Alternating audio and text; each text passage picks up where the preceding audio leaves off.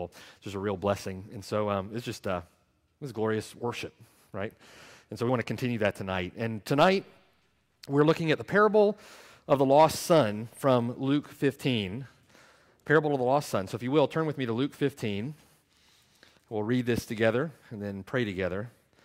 The parable of the lost son from Luke 15. That parable begins in verse 11.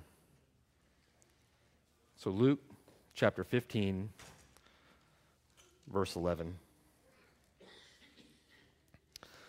Here Christ says, "A certain man had 2 sons, and the younger of them said to his father, 'Father, give me the portion of goods that falls to me.' And so he divided to them his livelihood. Not many days after the younger son gathered all together, journeyed to a far country, and there wasted his possessions with prodigal living. But when he had spent all, there arose a severe famine in that land, and he began to be in want. Then he went and joined himself to a citizen of that country, and he sent him into his fields to feed swine. And he would gladly have filled his stomach with the pods that the swine ate, and no one gave him anything. But when he came to himself, he said, 'How many of my father's hired servants have bread enough to spare, and I perish with hunger? I will arise and go to my father, and will say to him, Father, I have sinned against heaven and before you, and I am no longer worthy to be called your son. Make me like one of your hired servants.' And he arose and came to his father. But when he was still a great way off, his father saw him and had compassion, and ran and fell on his neck and kissed him. And the son said to him, Father, I have sinned against heaven and in your sight, and I am no longer worthy to be called your son. But the father said to his servants, Bring out the best robe and put it on him, and put a ring on his hand and sandals on his feet, and bring the fatted calf here and kill it, and let us eat and be merry. For this my son was dead and is alive again. He was lost and is found. And they began to be merry. And now his older son was in the field. And as he came and drew near to the house, he heard music and dancing. And so he called one of the servants and asked what these things meant. And he said to him, Your brother has come, and because he has received him safe and sound, your father has killed the fatted calf. But he was angry and would not go in. And therefore his father came out and pleaded with him. And so he answered and said to his father, Lo, these many years I have been serving you. I've never transgressed your commandment at any time, and yet you never gave me a young goat that I may make merry with my friends. But as soon as this son of yours came, who has devoured your livelihood with harlots, you killed the fatted calf for him. And he said to him, Son, you are always with me, and all that I have is yours. It was right that we should make merry and be glad, for your brother was dead and is alive again, and was lost and is found. Let's pray together. Father in heaven, Lord, we praise you, worship you. God, are so in awe of you. God, your amazing grace in saving sinners. You're so gracious and so good. And God, we are so undeserving. Lord, that you would save. You would provide a sacrifice, provide a ransom. It is amazing grace. And so thank you, Lord, that you're so gracious and so good. God, you don't merely make us as hired servants, Lord, but you adopt us into your family, into your kingdom, and make us as sons.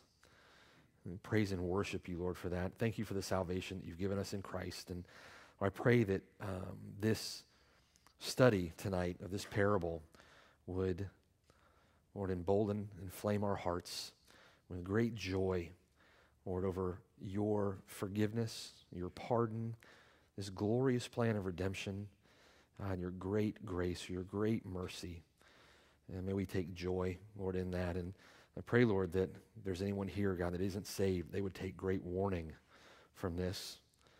And that they would see your graciousness and your mercy, and they would see the utter futility of living in their sin in the far country. And they might turn to you and live. And thank you for this time together. Lord, and thank you for your Spirit. Thank you for your word. Be with us now as we study together in Jesus' name. Amen. All right. This is, again, the parable of the lost son from Luke 15, verses 11 through 32. And here in Luke 15, this is a trilogy of parables that all basically have the same point that they're making. As we looked at the parable of the lost sheep in verses 1 through 7, we have the parable of the lost coin in verses 8 through 10, and then now the parable of the lost son in verses 11 through 32, and really a trilogy of parables that have basically the same point. We saw God the Son represented in the parable of the lost sheep in verses 1 through 7, and how God the Son pursued the sheep, rescued the sheep, and brought the sheep back into the sheepfold. But we see in the parable of the lost coin, beginning in verse 8, the Holy Spirit represented, really a similar point here. And then in verses 11 through 32, we're going to see tonight the Father. In this chapter, we see the delight, the joy, the rejoicing of God over one sinner who repents. We see the delight, the joy of the Trinity, the three-in-one Godhead, in saving sinners, and his will of desire, his heart in desiring to save sinners. God's heart, the Father, the Son, and the Holy Spirit, rejoices to save people, rejoices to see them saved, to repent of their sin, to put their faith in Christ, and to spare them from wrath, spare them from judgment. And oftentimes when someone comes to grips with biblical theology, well, for whatever reason, that's difficult for people to grasp. Where you are in your sin, the Lord God desires to save you, desires to see you come to repentance. The Lord wants to save you. Sometimes when people think in grappling in their mind with the tension between God's sovereignty and salvation and man's responsibility, sometimes they believe themselves to be reprobate or believe themselves to be outside of the saving work of God and redemption, outside of Christ's grace and mercy on the cross. Simply is not the God of the Bible. The God of the Bible desires to save, rejoices over saving, delights in saving, wants to see sinners saved. And so much so that in the first two parables here, in verses 1 through 7, the parable of the lost sheep, and in the parable of the lost coin, it's God that is seen going after the lost sheep, the lost coin. In those parables, you see God as the initiator. He pursues, runs after, drags back to himself lost sinners, lost sheep, lost coin. In sovereign grace, God is the initiator. We love him. Why? Because he first loved us. That's right. God is the initiator. He first loved us. Romans 3 says no one seeks after God, right? No one seeks after him. God goes and pursues the sinner. In John chapter 6, Christ says that no one comes to me unless the Father who sent me draws him. It's the Lord who is the initiator, the Lord who is the pursuer of lost sinners. And these parables, the first two parables here, reflect an accurate and biblical theology of that. God goes and pursues the lost. He came to seek and to save that which is lost. But now here, beginning in verse 11, we have the next parable in the trilogy. This parable, often titled the parable of the lost son, or the prodigal son, prodigal meaning wasteful, prodigal meaning reckless, debauched, selfish, any number of adjectives, could easily here be titled, instead of the parable of the lost son or the parable of the prodigal son, it could easily be titled the parable of the delight of the father.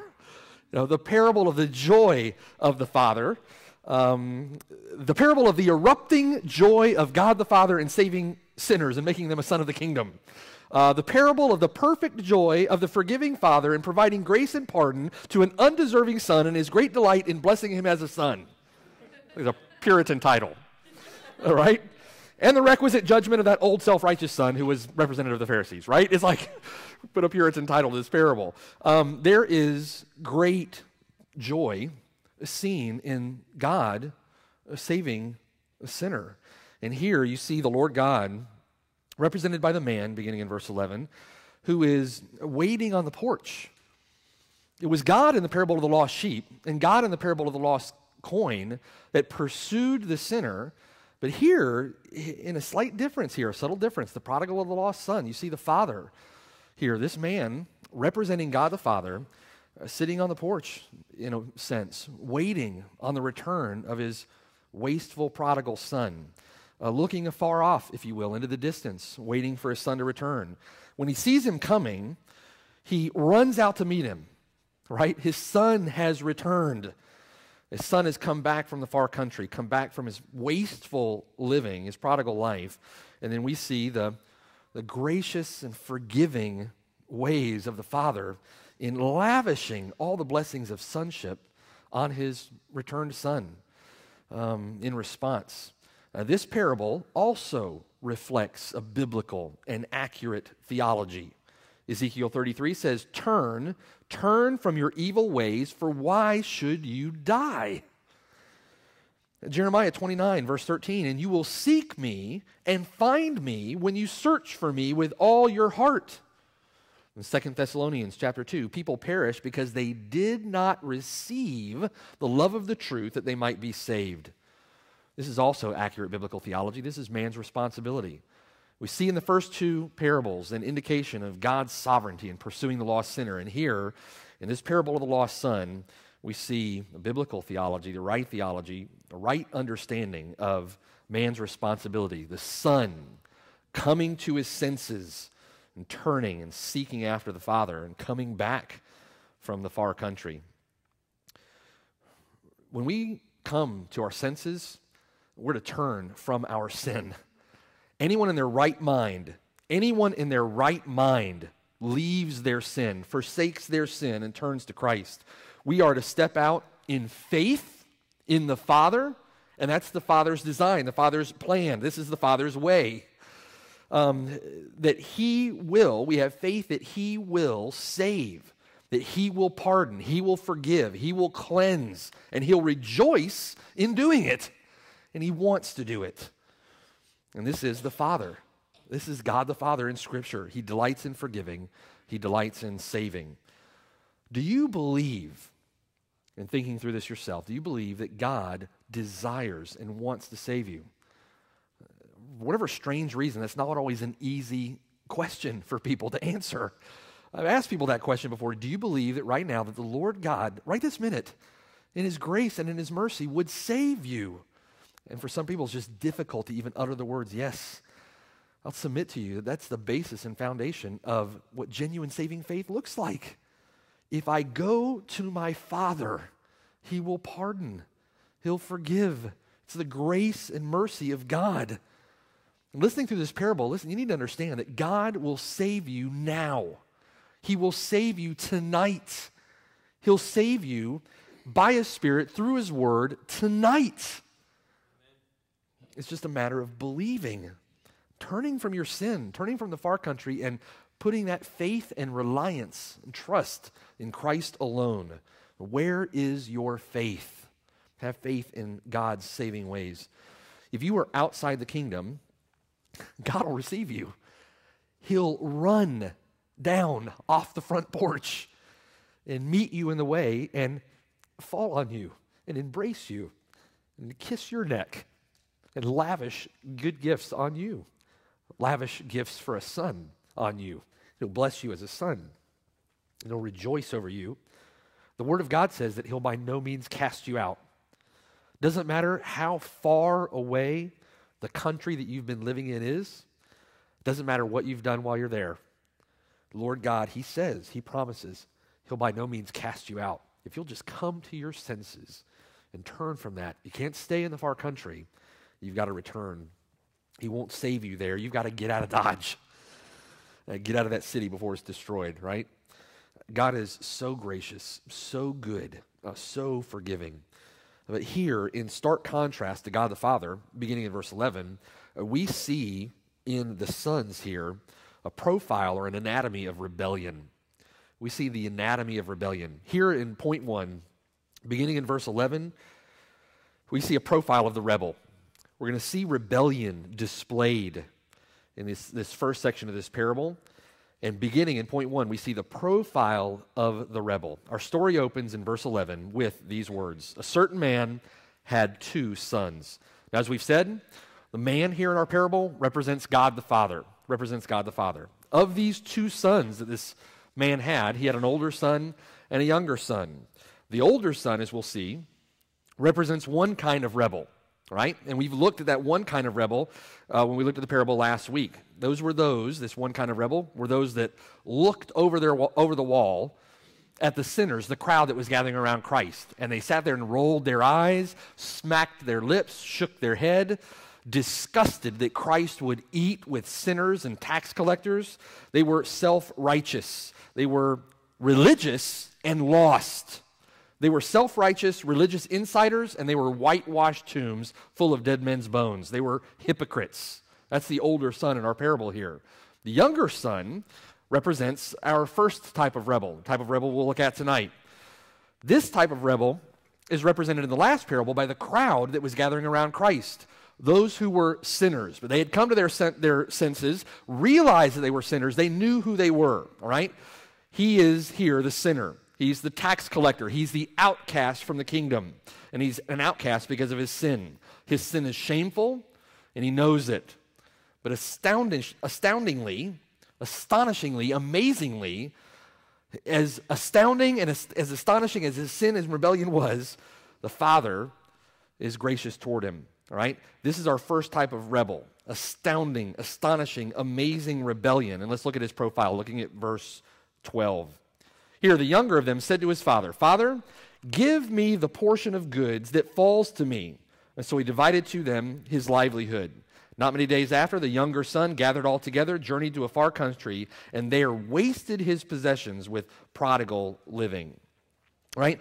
Let's look now at the marks of these rebellion. The first thing that he says, the younger of his sons, said to his father, Father, give me the portion of goods that falls to me. Now, this was a brazen, rebellious, unloving, ungrateful, hateful demand.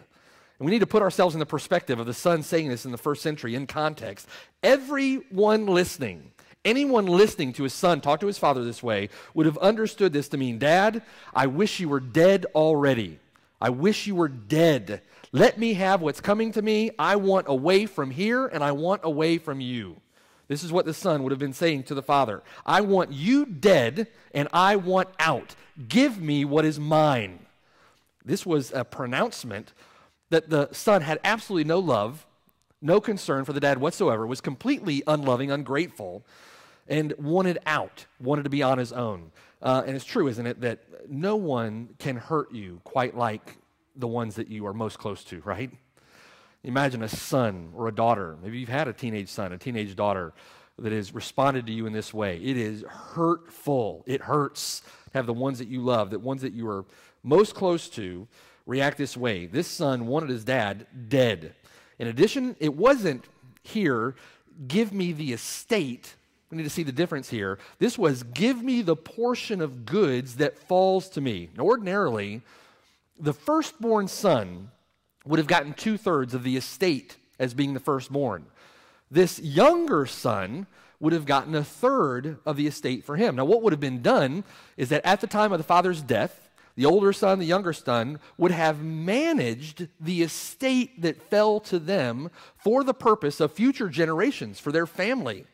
And they would have reaped the benefit of that. They would have managed that estate. That estate would have stayed in the family and would have been used to provide for future generations. It's not the word that's used here. It's not what he's asking. When he says, give me the portion of goods that falls to me, he's saying, listen, I don't care about the estate. I don't care about my future. I don't care about my future family. I don't want the responsibility of managing anything. Just give me what you owe me so I can cash it in and live for myself. That's what he's asking for here. He was completely despising, in a sense, of his birthright, despising his future, no concern whatsoever. He just wanted to sell out and get out. Sell out and use everything he could that he could get for it, completely for his own selfish desires, his own selfish indulgence. He was totally and completely, totally out for number one and no one else. He could care less. And this was an extreme, so you understand, an extreme form of disrespect. An extreme form of disrespect. He hammered the fifth commandment, honor your father and mother, had absolutely no regard for that commandment whatsoever. This was highly dishonorable to his father, highly dishonorable to his family, to future generations. This was highly dishonorable to the generations that had held that property, held that estate for his benefit in generations past. It was just disgraceful. It was shameful for him to have just given it up or wanted to give it up just to live for himself. This was an extreme demonstration of being completely self-absorbed, just selfish, self-indulgent, self-absorbed, could care less about anyone else. And it's really, if you think about it, it's described by Romans chapter 1, verse 30. Backbiters, haters of God, violent, proud, boasters, inventors of evil things, disobedient to parents, right? Undiscerning, untrustworthy, unloving, unforgiving. You could tack in there ungrateful, unmerciful, who, knowing the righteous judgment of God, that those who practice such things are deserving of death. Now, he would have certainly have known this. He would have known how disgraceful, how shameful, how self-indulgent this was. Certainly, children from a young age were probably taught the Old Testament Levitical law. They would have understood that a disobedient, rebellious, unsubmissive son could have been put to death for behaving that way. In Deuteronomy 21, verse 18, listen to what this says. This is the law. He would have known this. If a man has a stubborn and rebellious son, no one would have questioned, no one hearing this would have questioned that this was a rebellious son. If he has a stubborn and rebellious son who will not obey the voice of his father or the voice of his mother, and who, when they have chastened him, will not heed them, then his father and his mother shall take hold of him and bring him out to the elders of his city, to the gate of his city, and they shall say to the elders of his city, this son of ours is stubborn and rebellious. He will not obey our voice. He is a glutton and a drunkard. And then all the men of this city shall stone him to death with stones. So you shall put away the evil from among you, and all Israel shall hear and fear. Right? That's a fearful thing for any kid at this day and age, at this point in time. You don't want to dishonor your father and your mother. You want to live long in the land. You don't want to be stoned to death with stones. Right? But certainly at this point in time, in the first century, it wouldn't have been uncommon for the father who was, by this act of the son, was shamed and disgraced, for him to then turn and disown or disinherit his son. They might have put a son like this out and would have recognized him as dead. In other words, don't recognize him anymore. It would have been dead to them. He might have shamed or set up circumstances to shame the son for discipline, basically, for shaming the father. If this was my mom, she would have taken her shoe off, right? She would have maybe go out in the backyard and pull a switch off the tree. This was serious.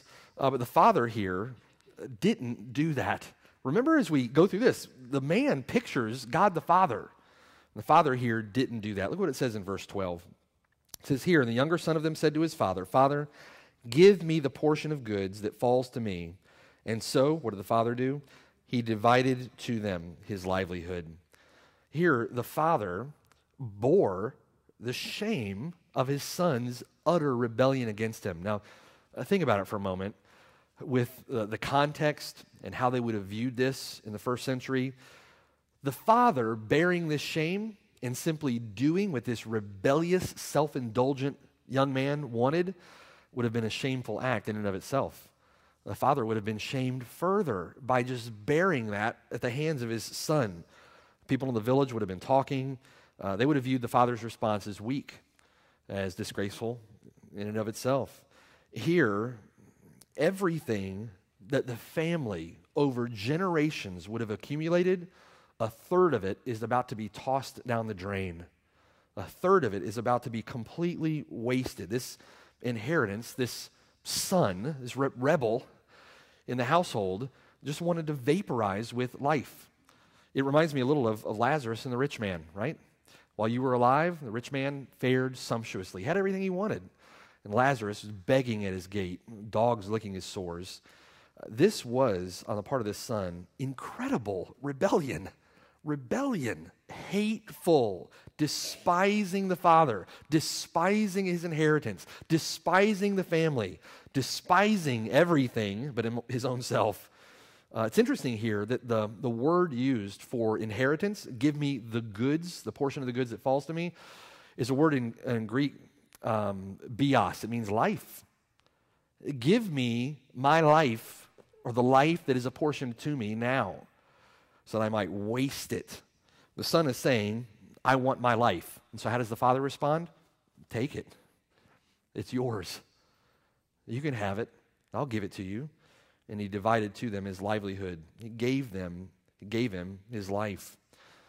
The Lord places this choice between you and I too, doesn't he? The Lord places this choice before you. There is God's sovereignty, but there is man's responsibility. And he says to you, here's your life. What will you do with it? What are you going to do? Or are you going to squander it on prodigal living, wasteful, self-indulgent, selfish living? Or are you going to run off into a far country and rebel? Before every person, this choice is laid at your feet. The difference here between this son and you and I is that that choice has been laid before you. Your default position is the far country in Adam. You can say with David that in sin my mother conceived me. That from your first breath you were born in sin. And it's based on your rebellion in Adam. It's your default position. You're born into the far country. You've already rebelled. You've already sinned. You've already squandered what the Lord would give you in blessing. You've already squandered it. You've already lived in prodigal living. You've already lived in debauchery. You've already run headlong away from the Father, saying, I will not have this man to rule over me. You've already run away from accountability. You're already there. But God says to you, the fact that you're in that position, the fact that you've done that, the fact that you have yourself in your sin committed grave rebellion against God, God turns to you and he says, I made you. You are fearfully and wonderfully made. I knit you in your mother's womb. I breathed life into you. You're my own special creation, and you are blessed. I'll be your God, and you will be my own. He says, I'm good. I'm gracious. I'm supremely loving. Perfect in all my ways. Holy, full of light, full of grace, abounding in mercy. And I'll dwell with you forever. I'll love you, care for you, provide for you perfectly for all eternity. You'll never hunger. You'll never thirst. You'll never want for anything but to please me. The Lord is good. Amen? That's the Lord's desire. That was the Lord's purpose.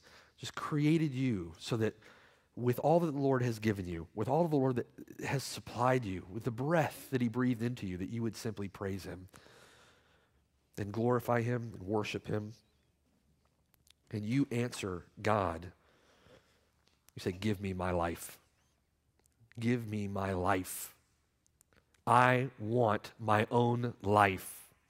I'll not have your yoke upon me. You choose to live for yourself, and you are dead in that sin. And you won't ever make any other choice. You have the nature. We have the nature outside of Christ. We have the nature of the rebellious younger son or the rebellious older son. We have that nature, and with that nature, we turn to the Father and say, I hate you. Give me what I want. And we live for ourselves. We say to the Father, I wish you were dead. Right? And put this attitude of rebelliousness, put this life, put that rebellion in light of the cross and what Christ sacrificed to redeem sinful men, to redeem sinners. And you see then that everyone who lives life for themselves is a hater of God. Maybe you've witnessed and you've talked to folks before and they say, I don't hate God. I love God. But they're living for themselves. They want their life. They want their inheritance. They want that for themselves now. And even in that action, saying, even in their indifference, even in their apathy, they're haters of God. Despisers of good. If you're outside of Christ, you've not turned from your sin, and you're not living wholeheartedly for him, you're not clinging to the Father, not in the far country, but you're at home. You're in the house of God. You're clinging to the Father for your life. If you're outside of God's saving grace in Christ, you are a hard-hearted rebel. You're a hater of God, a despiser of God, a despiser of that which is good. And here we see that profile, or that portrait of this rebel in the younger son. But point two here, as we looked at the profile, now let's look at the practice. That spills over into practice, how you live your life. And we see that beginning in verse 13. In verse 13, Christ says, "And not many days after, the younger son gathered all together, journeyed to a far country, and there wasted his possessions with prodigal living." Now, not many days after means he wasn't sticking around, right? Out of this nature, out of this desire to rebel, out of this desire to live life for himself, he wasn't sticking around. He headed off as fast as he could. This now becomes, out of his nature, the bitter fruit of his rebellion. Bitter water springs up immediately. Not many days after, he headed out. And he says that here that he gathered everything that he had together and then began his journey. That word for gather together, synago, it means that he gathered all his possessions with him, and then this took a couple of days, so this would have obviously meant gathering everything together and then liquidating what he had to get the cash, right? If you can imagine this estate, this would have taken a few days to do this. Now, here's where the few days comes in. He would have been out right away if he could, but this would have taken a few days to get this stuff together and find a buyer. The buyer, in buying this estate or his portion of the estate, would have had to wait around for the father to die so that he could take possession of the estate. So the son would have sold this at a discount, right? Somebody would have paid less for it because they would have to wait around. And so the son, in despising his inheritance even more, would have taken a discounted rate to get this deal made. He would have sold this for cash. Whoever bought it got a great deal. And then it says he journeyed into a far country. He wasn't headed into town. He wasn't going to go to the local bar, the local saloon, the local video store. He wanted to get away where there would be no one there that knew him. He wanted to get as far away from any accountability as possible, as far away from the Father as he could. He was trying to quiet, maybe, a guilty conscience. He wanted to be able to sin it up for the sake of pleasure as much as he wanted to with nobody interfering. And so he got as far away from all of this as he could get. He wanted to sin unrestrained. He wanted to sin unhindered. And this far country would have meant that he would have gone into a Gentile land, lived in a Gentile land, and squandered his inheritance, even more of a disgrace, even more shameful to his father, a disgrace to his generations, his family. Done this in a far, far away country. And haven't you seen sinners do this? They get to a point where they're just tired. So you know what? I don't want to live for Christ. I want to live for myself. And so they just seek to escape. They want out from under what they perceive as a yoke, as a bondage, as a hardship. They just want to be able to sin it up as they want to. They won't listen to reason. They're in major escape mode. This was the younger son. He just wanted to run away from anything to do with his father, anything to do with responsibility, anything to do with accountability, and they just run and run and run, right? It's interesting here that he wanted away from peering eyes, wanted away from accountability, wanted away from the Father, but we know that God is omnipresent. You can run, but you can't hide. There's no place that you can get away from the eyes of God. Your sin is ever before his face, constantly in his face. He wanted no accountability. There is accountability coming. David wanted to escape his sin before God and cried out, "Hide your face from my sins and blot out all my iniquities." David, looking at the grace and mercy of God, "God, I'm a sinful man. Hide your face from my sin. Blot out my iniquities." He wanted to be pure, wanted to be holy before God. Peter cried out, "Depart from me, Lord, I'm a sinful man." I didn't want his sin. Here, the son, the younger son, the rebel, doesn't want God, doesn't want the Father. He wants his sin. He wants to run away from God. If you're in Christ, you want free from your sin more than anything because God is holy. You can't run far enough away to get away from God. By the way, thinking about it here as we're at this point in verse 13, where is the older son in all of this? Where's the older son? The older son is probably standing off to the side with a "I knew it all along" stupid smirk on his face, right? Reveling in the younger son's ignorance, reveling in the fact that now he can say to the father, "See, I told you all along, I'm the good one. I would never do that." And while in his heart, he was wishing that his father was dead too, just like the younger son was. we'll get to him in a moment. All right, so he gets to the far country. What does he do there? This is the practice of the rebel. Look at verse 13. It says, and there in the far country, he wasted his possessions with prodigal living. Basically, he lived it up. Lived it up and lost everything that he had. Sin is only pleasurable for a season. It's like the rich man again and Lazarus. The rich man fared sumptuously, had all his goods in this life, while the beggar, Lazarus, had nothing. Here, there is, however, in this living, there's an ever-encroaching date with destiny. It is appointed for men to die once, and then comes the judgment. Here, when it says he wasted his possessions, it literally means scattered his wealth on wasteful living. He just spread it all over the place. Drinking, we know from verse 30, this included prostitutes. There was a reckless, wicked, depraved, and debauched lifestyle. As Peter would say, he is running in debauchery.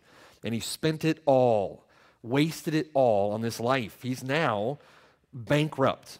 He's got nothing left, and he's fallen on hard times. Now, some might look at this example and say to themselves, boy, praise God, I was never like this man. I've just never been that bad. I grew up in church. I did all the right things. I said all the right things. I acted as I should. I never disobeyed my parents that willingly or that far. I've never sinned like that. Besides, I've been a Christian since age 2. I grew up in church. Now, you may say that, but don't forget, there's a self-righteous older brother at home, right? The self-righteous older brother is standing back at home, and just like you, he doesn't see his sin. He doesn't see himself as bad. Just like you, he sounds like the Pharisee with the tax collector in the temple, right? Just like you. Others may say to themselves, I wish my testimony was more like this, so that my conversion would be more obvious, so that I could see more that the Lord has saved me. What are you talking about? You would say that you want that sin, that you would rather have sinned it up? The reality is that you are just like this. You are just like the younger son who went off into the far country and squandered his inheritance on prodigal living, on harlots, on drinking, on wasteful living. You are just like that. There's no difference there. You need a holy perspective of your wickedness. You need a more scriptural perspective of your sin. You need to put on your scripture spectacles so that you can see more clearly. Get yourself in the Bible. You are bankrupt too, just like this younger son. You're bankrupt. You've spent it all. And you must see your bankruptcy in order to be saved. The Bible says in Matthew 5, blessed are those who are poor in spirit, for theirs is the kingdom of heaven. You've got to see your bankruptcy. You've got to see your spiritual depravity in order for you to be saved. If you believe yourself in any way to be righteous, you are like the older brother, just as lost. All right, so back to our squanderer now. We see his practice in verse 12, we see his practice in verse 13, and now let's see the product here of the rebel. What does this rebellious lifestyle produce? What does it end up like? In verse 14, Christ says this, but when he had spent all, there arose a severe famine in that land, and he began to be in want. Then he went and joined himself to a citizen of that country, and he sent him into his fields to feed swine. And he would have gladly filled his stomach with the pods that the swine ate, and no one gave him anything. So where did this prodigal living get this guy? What was the product of this? What did it produce? Once he had spent all, we see in verse 14, in addition to being bankrupt because of his actions, now circumstances prevailed on him also. And there were dreaded circumstances here. It says, there arose a severe famine in that land. Now, to add insult to injury, this severe famine came up. Famine, anyone listening to this parable would have understood famine to be a judgment from God. We see famine as a judgment of God throughout Scripture, and in biblical times, these famines were dreaded, and rightfully so. They were serious business. Famines in Scripture so bad that the children of Israel began to eat one another, eat their children. They had nothing to eat, and they were a judgment. Here, in the great wisdom and grace of God, though, famines were also a grace. And even in this, we'll see him coming to the end of his rope here is a grace of God. Here for the first time, in verse 14, for the first time, this prodigal son who had wasted his inheritance, rebelled against God, was beginning to be in want, was beginning to see his need, was beginning to see accurately his position. And this want, this need, this bankruptcy before God, in this he was going to see more clearly his state. We need to see our condition more clearly. We need to see our state apart from Christ, outside of Christ, more clearly. And at this point, with this famine that comes up, this judgment of God, this gives us an insight into what our condition is. Outside of Christ, you're like the younger son or you're like the older son. Period. End of story. The judgment of God here is to give us an insight of our condition. We are like this too. These rebels whom the Lord came to save rebelled against his grace, rebelled against his goodness, and this is our condition too. And let's get an example of that. Look back at 2 Kings chapter 6. 2 Kings chapter 6. And again, this is a picture of our wretched state apart from Christ. This, you understand in Scripture, is no exaggeration. This is reality. It is the reality of our state. It's the reality of where we're at. In 2 Kings chapter 6, look at the condition they were in, beginning in verse 24. Outside of Christ, this is where it's at. If you think hell is going to be better than this, you're mistaken. This is where we're at outside of Christ. Look at verse 24. 2 Kings chapter 6, verse 24. And it happened after this that Ben-Hadad, king of Syria, gathered all his army and went up and besieged Samaria. And there was a great famine in Samaria, and indeed they besieged it until a donkey's head was sold for 80 shekels of silver, and 1/4 of a cab of dove droppings for 5 shekels of silver. That's a lot of money for nothing, right? A lot of money for nothing. Verse 26. Then as the king of Israel was passing by the wall, a woman cried out to him, saying, "Help, my lord, O king." And he said, "If the Lord does not help you, where can I find help for you?"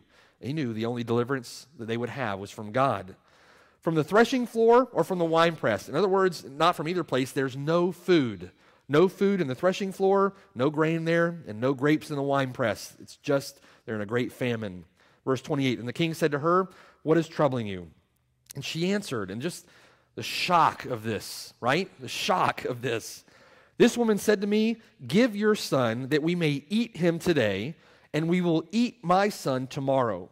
And so we boiled my son and ate him. And I said to her on the next day, "Give your son that we may eat him." But she has hidden her son. Now it happened when the king heard the words of the woman that he tore his clothes and he passed by on the wall. The people looked, and there were underneath, he had sackcloth on his body. And he said, "God, do so to me, and more also if the head of Elisha, the son of Shaphat, remains on him today." Principle here, the point is that this is the consequence of sin. This is the consequence of sin. The judgment that came on Israel as a consequence for their sin was designed to warn them to turn from their sin and turn back to the Lord. This isn't final judgment here. This is the grace of God. This is the grace of God in sending a famine so severe that the children of Israel were eating their kids, eating their sons and daughters.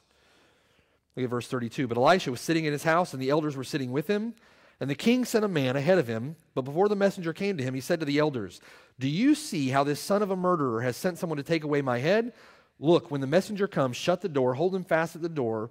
Is not the sound of his master's feet behind him?" While he was still talking with them, there was a messenger coming down to him. And then the king said, "Surely this calamity is from the Lord. Why should I wait for the Lord any longer?"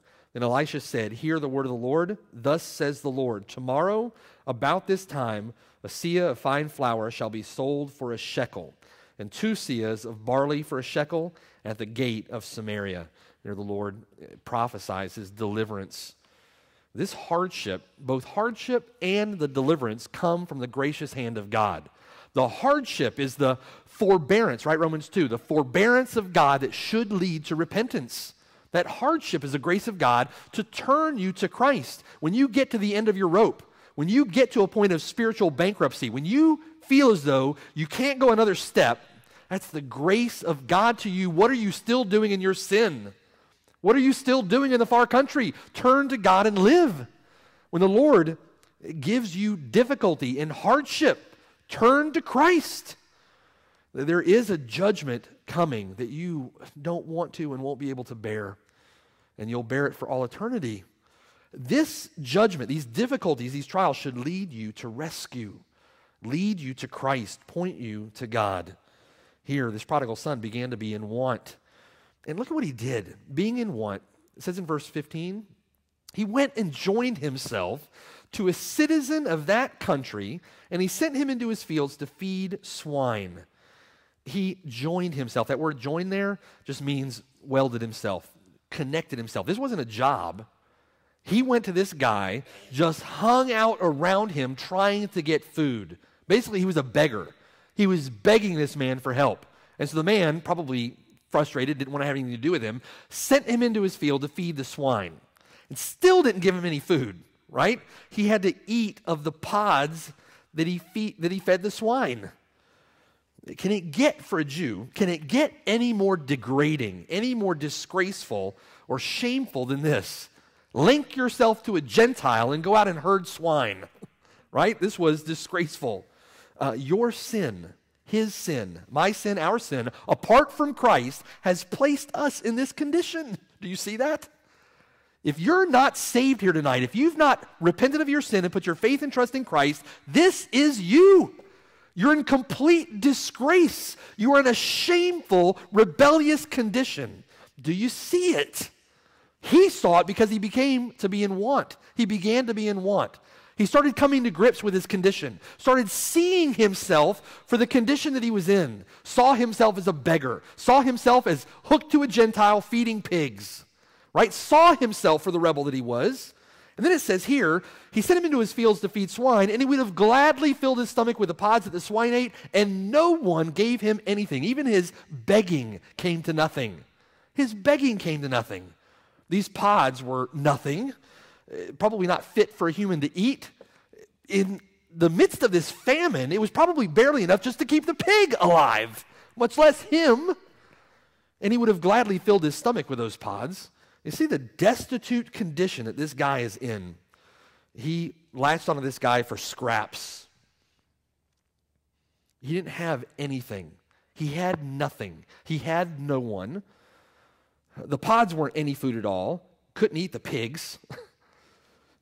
God here, the son in this far country, in this condition, would have seen and does see. He comes to his senses and realizes that the Father is all he's got. It's the only hope that he has. Now imagine for a moment. Think about what he just did to his father, what he just said, how he just behaved, what all of his actions meant. It was supremely wicked, supremely disgraceful, hateful, unloving, despising his father, hating his father. And now his father is the only hope he's got.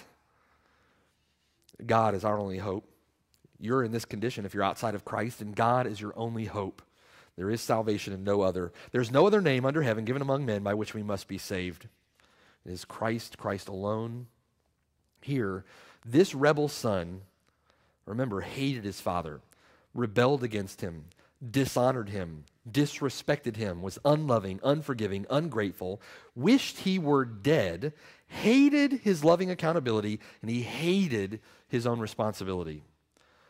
He takes the blessings of the Father and he completely and totally squanders them on his own lusts. He completely and totally put the Father out of his mind, right? Put the Father completely out of his mind and lived totally for himself. Wanted only for himself. Was completely selfish, completely self-absorbed, completely self-indulgent. Feeds his flesh on nothing. And as a result, where did that get him? Great want. Spiritual bankruptcy.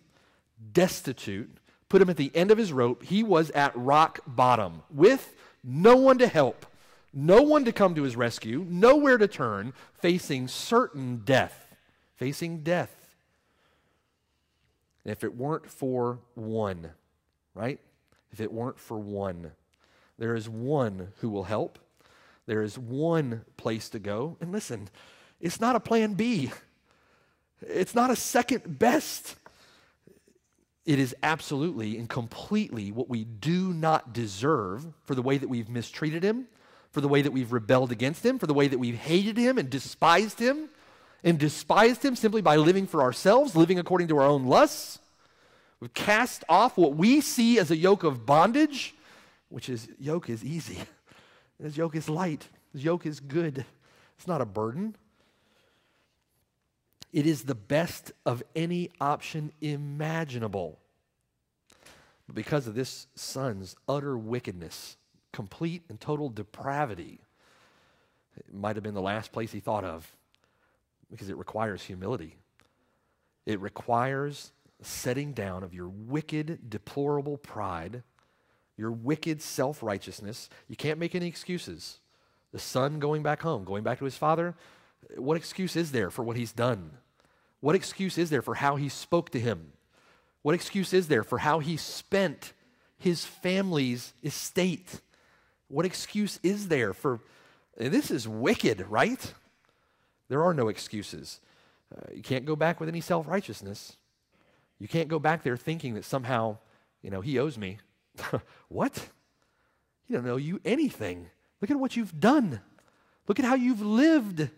Look at how you are. Look at who you are. He doesn't owe you anything. There's no self-righteousness here. There's no pride. There are no excuses. Look what happens in verse 17. The son, realizing there's only one option. Boy, it is a glorious option. The son doesn't quite know it yet, but it's a blessed option. It's the only option, and it is beautiful. It's perfect, right? Verse 17. But when he came to himself, the son said, how many of my father's hired servants have bread enough and to spare? For a hired day laborer at this point in time in the first century, they were just one step above a slave. They just got labor, got work for the day. It was enough work for that day, and oftentimes the man that hired them simply gave them enough to eat, gave them enough to put food on the table for the family, and that was it. So it had just been enough bread for that day. But here, the graciousness, right, of the Father in giving more, bread enough to spare. Just the graciousness of the Father. And he knows that. The Son knows it. When he reflects on the Father and reflects on how his Father was and what his life was like before he left and squandered his inheritance, he knows the Father. He knows the Father is a good man, a gracious man. He knows how the Father treated him when he was a son in his house. And he remembers what his father was like. How many of my father's hired servants have bread enough to spare, and I perish with hunger? Here's what I'll do. I'll arise. I'll go to my father, and I'll say to him,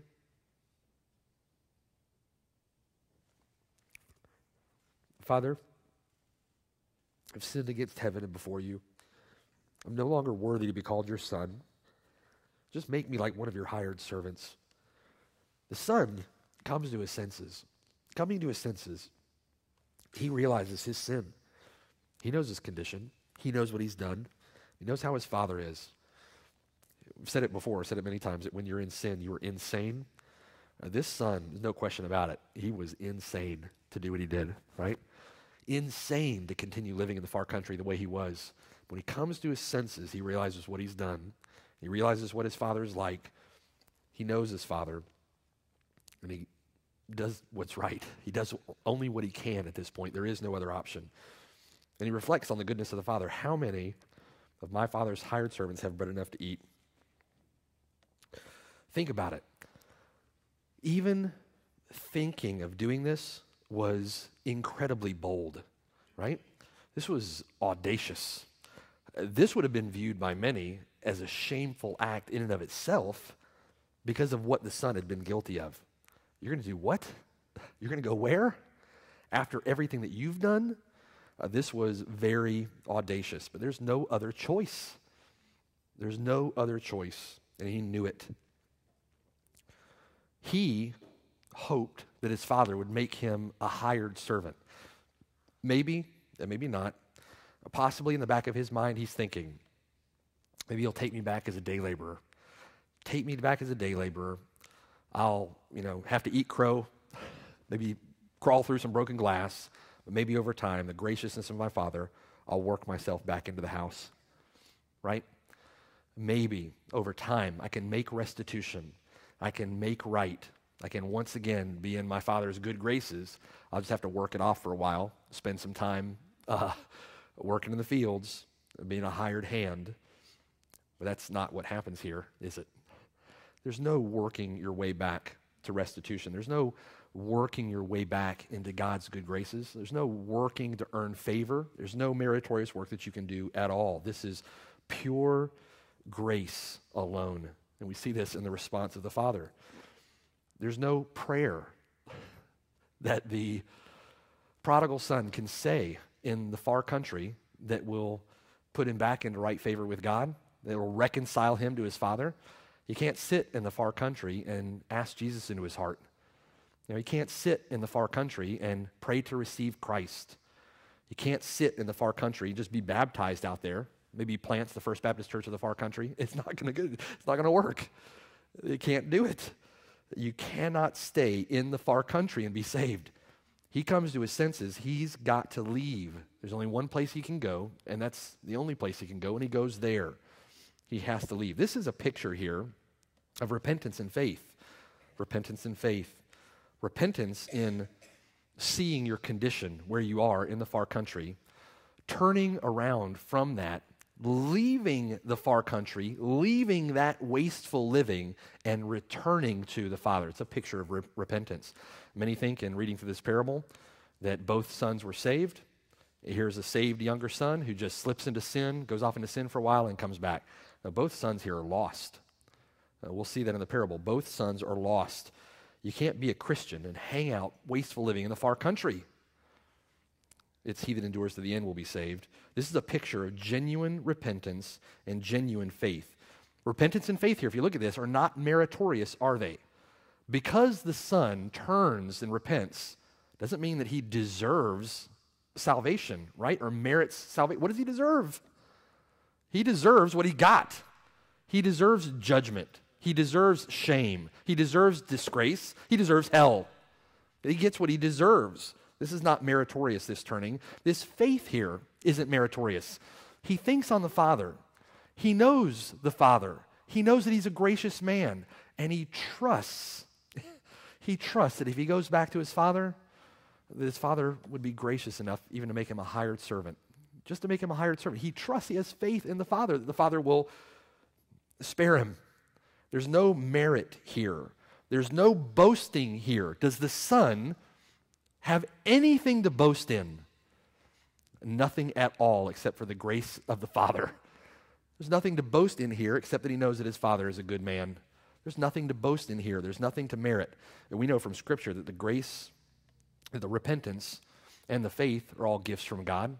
We know if you compare the parable of the lost son with the parable of the lost sheep and the parable of the lost coin, that at the same time it is the son's responsibility to turn from his sin in the far country and head back to the Father, trusting in the Father.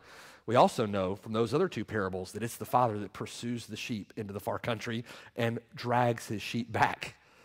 It pursues and turns over the house to find the lost coin and rejoices over finding that which was lost. This is the equal truths of God's sovereignty and salvation and man's responsibility. There's no boasting here except in the grace of the Father, the goodness of the Father. And again, it's his only option. Identify yourself. If you're here tonight and you're not saved, if you can somehow make your way through a day in your life believing that you're okay, you're the older son and you're lost. If you are coming to the end of yourself, bankrupt over your sin, the end of your rope, then maybe that's the Lord opening your eyes to your genuine, true condition apart from Christ. And that is the mercy and grace of Christ. Do the only thing that you can do. Turn to Christ and live. Put your faith and trust Christ. God wants to save you. Why will you die? And I'm telling you, it can happen right now. It can happen this very minute. It can happen tonight. You can come to your senses, forsake your sin, turn to Christ in faith and be saved. Why would you persist in the far country, hanging out with the pigs, eating the slop?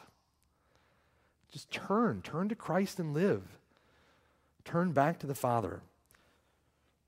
You realize it's nothing that you deserve, and it's nothing that you can do, and realize that you deserve judgment for all that you've done against God. Turn to Christ and live. If you're a Christian tonight, rejoice that the Lord has, even in the state that you're in, wicked, depraved in your sin, that the Lord would be gracious and not only take you back as a hired servant. He didn't do that. He put a robe on you, put a ring on you, put sandals on your feet, killed the fatted calf, and there's rejoicing in heaven over one sinner who repented. Amen? And we have a gracious Heavenly Father. Turn to Christ and be saved. I don't understand why anyone who questions that or has difficulty with that, or if you're here, then Lord have mercy. I would pray that you're here because you want to seek God. You want to seek salvation. You want to seek Christ. If you're not saved, see yourself in the far country and be saved. Return to Christ. Turn from your sin and put your faith in Him. Just don't persist there. What are you waiting for? There is bread to spare in the kingdom. If you eat of that bread, you'll never hunger again. You drink of that water, you'll never thirst again. Just turn to Christ and be saved. Let's pray together. Father in heaven, God, thank you for this glorious picture in Luke 15 of how gracious, merciful, and good you are, how destitute, bankrupt, and undeserving we are. Lord, how merciful and gracious, God, you are to save us, Lord, to welcome us back, to embrace us as sons, to lavish blessings on us as sons. God, praise be to your name. Thank you, Lord, for salvation. Thank you for Christ. Thank you for his substitution on our behalf. Thank you, Lord, for the glories of Calvary. Lord, thank you for your pardon, your forgiveness. We were wicked rebels, just wicked rebels, despising you, haters of good, living life for ourselves. Yet you, Lord, in your great mercy, save us, wash us clean, and rejoice over our repentance. Thank you, Lord, for this picture, and thank you, Lord, for your forgiveness and your pardon. Thank you for Christ. All these things we pray in his name. Amen.